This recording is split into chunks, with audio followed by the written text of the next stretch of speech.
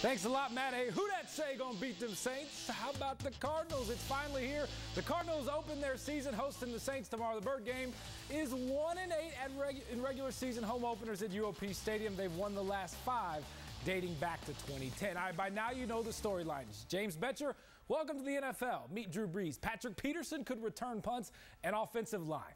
Please protect number 3. Big week for the Cardinals, but a bigger week for Calais Campbell. Here's my Saturday night conversation with CC.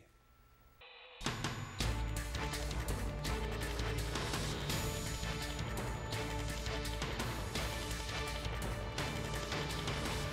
do believe you can play football with a smile on your face. You don't have to be all crazy. But, I'm motivated to be the best player I can be and really help my team. How do you stop a guy like Drew Brees?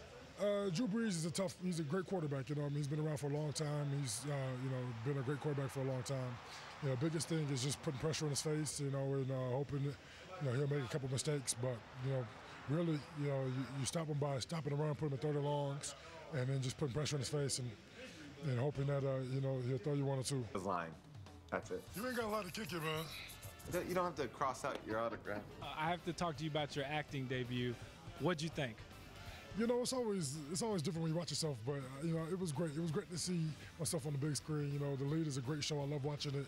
It's one of my favorites, so it's pretty cool to be on it. So you said the other day you compared yourself to The Rock. A lot of people on Twitter, they want to hear you do The Rock's catchphrase.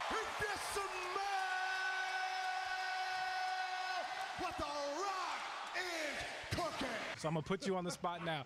Can you do The Rock's catchphrase? I can't do it, but if you smell.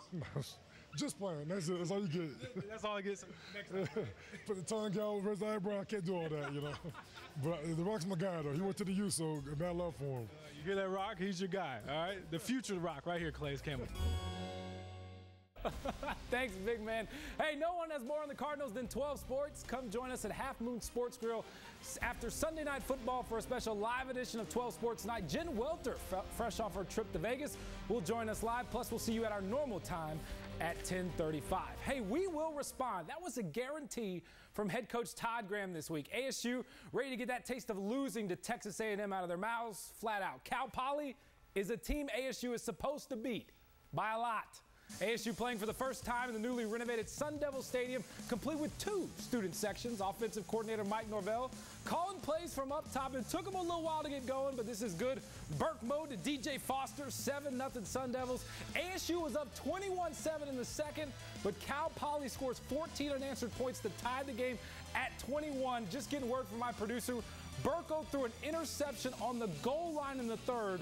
It is still 21-21 in the third.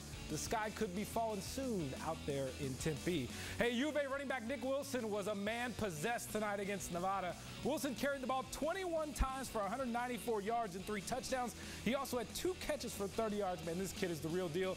As the 22nd ranked Wildcats improved to 2-0, they win 44-20.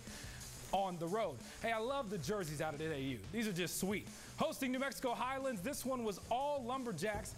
But check this out, Emmanuel Butler making one of the great plays you will see all day. Just everyone missing. 46 yards to the house. NAU 2-0 to start the year. They win big 31-3. Hey, the Quack Attack goes down, but it's hard to hate the Ducks when they're wearing these uniforms. These are just sweet. They call them their Combat Duck uniforms. Just so clean. But I guess the saying is, if you look good, you play good. Well, that didn't apply tonight. Doesn't always hold true. The Spartans match the Ducks. L.J. Scott, 38-yard run. Great Scots. Number 7 Oregon that goes down 31-28 to Michigan State. Hey, a lot of crazy games in college football. This one was wild. Virginia had number 9 Notre Dame on the ropes all day long. But someone ate their lucky charms. Down 1, 15 seconds left. Deshaun Kaiser hits Will Fuller. Comeback complete, Virginia fans. Just shocked.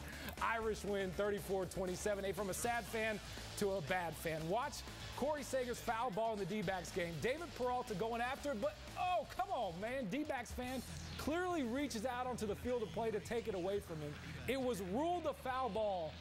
David Peralta, usually a calm guy, not very happy here. The very next pitch, this is why Sager takes it deep, hooking it just inside the foul pole for a home run. Dodgers, they go on to win 9-5. And ASU fans, it's still hopeful. I don't know, but I asked you if we know when we were waiting. I said, "Is this the team we're supposed to beat?" You said, "By a lot." That's scary. Yeah, it's tough to put into words right now. Their offense definitely has to get going, or else the sky will be falling out there in Tempe. All right. Well, hopefully when we get out of this show, there'll be some good news. Hey, well, a full recap tomorrow morning. We're not going to sleep at all. We'll be right back.